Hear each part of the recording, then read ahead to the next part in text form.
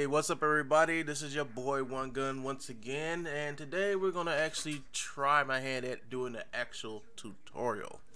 I've been like doing these walkthroughs, and the walkthroughs are mostly like the process I actually do when I put my scenes and stuff together. So and it's for people who already know what they're doing, and it's a little insight of my progress and my pipeline. This today is a tutorial because I was gonna pull a prop from out of Daz and bring it over into my into Iclone so I can work on it. So what we have here is a lamp fixture that came out of the Iron Fort model, and let me show you what it is. Okay, so at Dash Studio they have the Iron Fort model, which is very cool, and it comes with all these towers, these huge walls. They don't come with vehicles, don't have vehicles, but here's some of the cool stuff, the scenes people have been making with it. And like I said, it don't come with these little mechs or these airplanes or anything, but all you get is these walls, and you get these towers, you get these buildings that go in there. It's just awesome. It's like a modular kit, so you can customize it any which way you want to. It comes with a gate. It comes with all type of cool stuff. It doesn't come with the tanks. I wish it did, but it don't. It's something you gotta buy separate. It comes to like this little power plant thing, and inside the wall you have these little platforms where the guards can walk around, aim their guns out, whatever. But it was pretty cool. I mean, when I first saw it, I was like, this is what I need. This is what I need for my scene. I have to have this. And it has two different type of buildings. It has this building, has this type building, and it has these little garages for, I guess, to put your little tanks and stuff in. I guess this would be the barracks where all your soldiers are. And these little elevators right there, those actually do work inside of Dash Studio. But when you port those over into Dash or whatever, you have to like probably take it to like another application like Max or Maya and separate it by its element, and then bring both of those parts over into 3D Exchange, and when you finally get them into Iclone, to assemble them inside of Iclone, so it will work. But it's a nice prop, very nice prop. Yeah, it comes with this like little power plant. I don't know if they're gonna show a picture of it, but yeah, it's a nice model, very nice. And it's here are the walls. Like I said, the walls are customized. The front gate, the corners, and yeah, that's what the inside looks like. Got these little lamps here, tower, little power plant. But yeah, and believe it or not, it's relatively cheap. If you're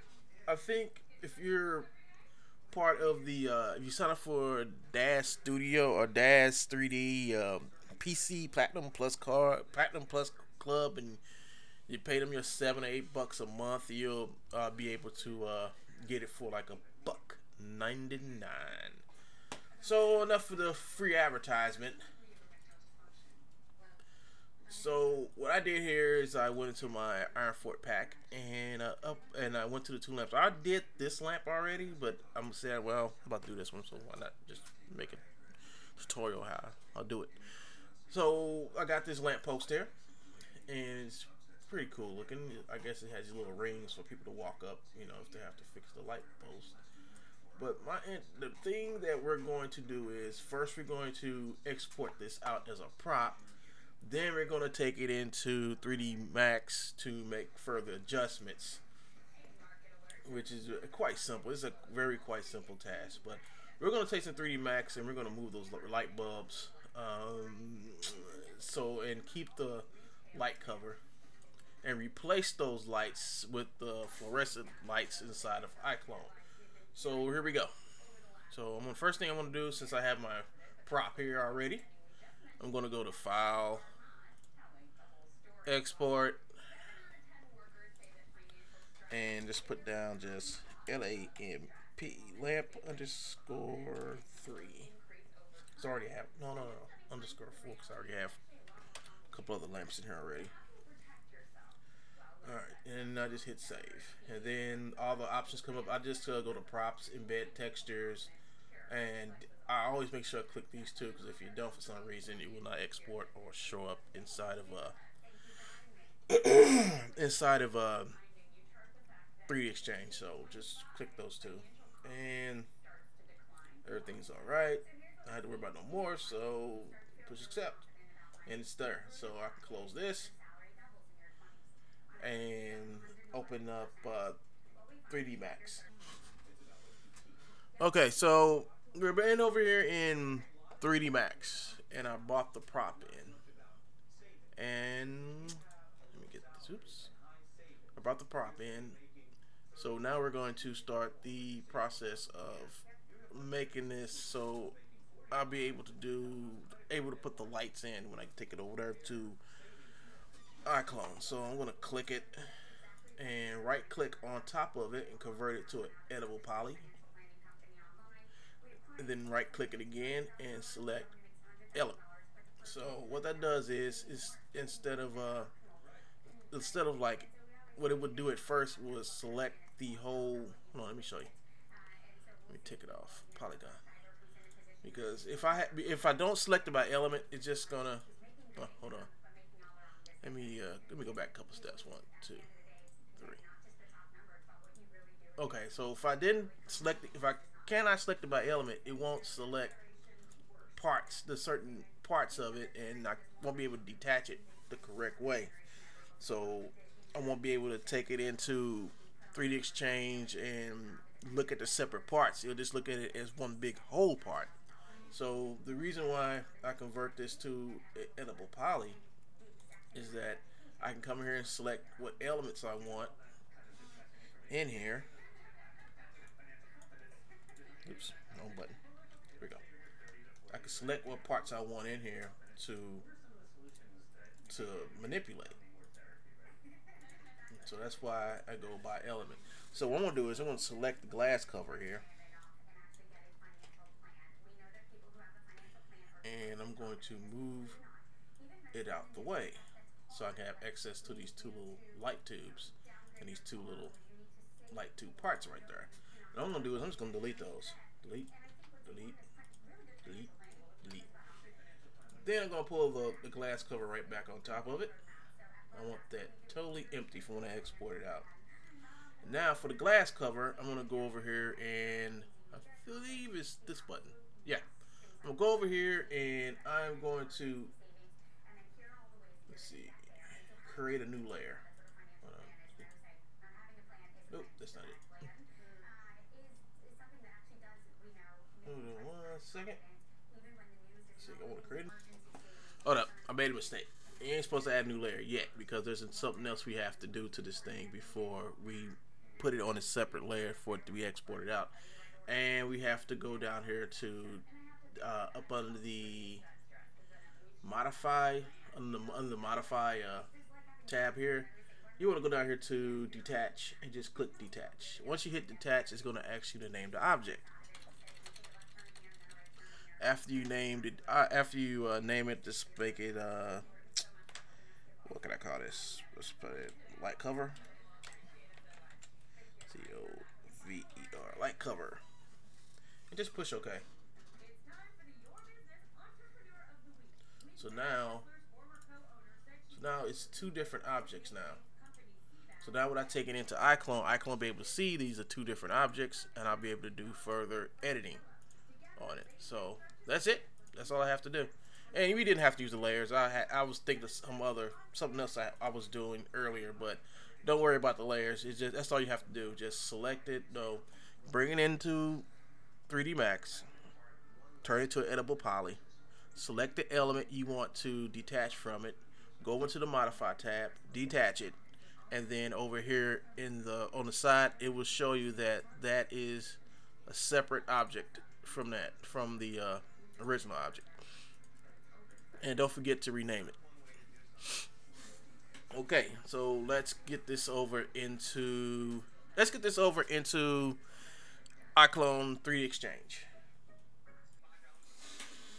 Okay. Okay, so now I'm in 3D Exchange. What I'm going to do is I'm going to do a couple of things to this before I take it over, because right now the way it is that if I put a light inside here, the light's not going to really show through. So I want to turn the opacity down on this light cover. Now, if I was to have brought this prop in as is before taking it over into 3D Max, the problem is that it wouldn't have saw this light cover as a separate object, attached to this object. And when you do that, you won't be able to go in there and modify the opacity channels inside of Iclone or 3D Exchange. But now, since I've done that, since I've detached it and made it a separate prop, a sub prop basically to the main prop, I can go in here and take the opacity down to where it's clear. About right there. That's good, about to 9%. So you can still see the casing, but now when I put the lights inside of Iclone, they'll be able to come through. You'll be able to see them. So that's it. That's all I had to do in here. Just turn the opacity down. So now I'm going to just send this over to Iclone 6. Push OK, and it's done. So next we're going to go inside of Iclone, and we're going to go inside Iclone 6 and putting the lights in. So that'll take a second. So I see you back here in a minute. Hey, okay, so now we're over here in Iclone 6, and we're going to pull out the fluorescent lamp. And I like the fluorescent lamp. Is just so freaking cool, man. It's like the best prop I think they ever made, because I can adapt it to so many other things. So many evil other things. Right now, let's get this thing into place. Let's put it over here. And let's move it this way. Let me hit this. And what I'm doing is just basically getting this into position to where I put this into. Let's pull this over a little bit this way. And just want to get this into position so I can be able to manipulate it straight there. And let me put that in there. And there you have it. You have a nice little street light here with the lights in it, with working lights. A sci-fi version of street light. And you just pull up. You just adjust it to where you want it, and I think that's okay right there. I'm gonna pull this over a little bit because it needs a better half. So let's make a copy of that by just pushing Control. It sucks. By pushing Control, holding down Control button and just sliding it over, you make a copy of it. Move this over here some, and there you have it. A nice, pretty working lamp. And let me go to the visual, and let me cut on the HDR and all that other good stuff. And let me turn this to, that, and turn the bloom scale up some. And there you have a real cool looking light. Then after that, you probably want to take the lamp. You probably want to take this. And actually, so you just, and then just push attach to the prop, and there you have it. That's how you do it. And now you have a working lamp. And let me get my other one out, custom.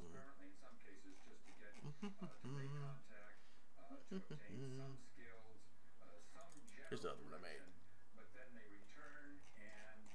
And this is the other one I made. So,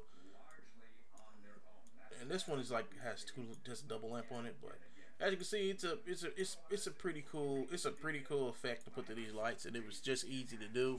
And I hope you all enjoyed this little tutorial I did on this. It wasn't that very hard. It was just something simple to do. And what you do is now you just take this prop right here and you take this prop right here and you just add it there and just put. Oh, I can replace it if I want to. Yeah, I'll go ahead and replace it. Replace it, yes.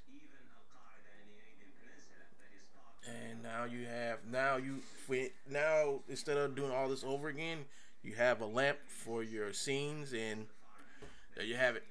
All right. So if anybody else want to know anything else about this process, if I missed something, let me know in the comment section and hit that like button, and please subscribe.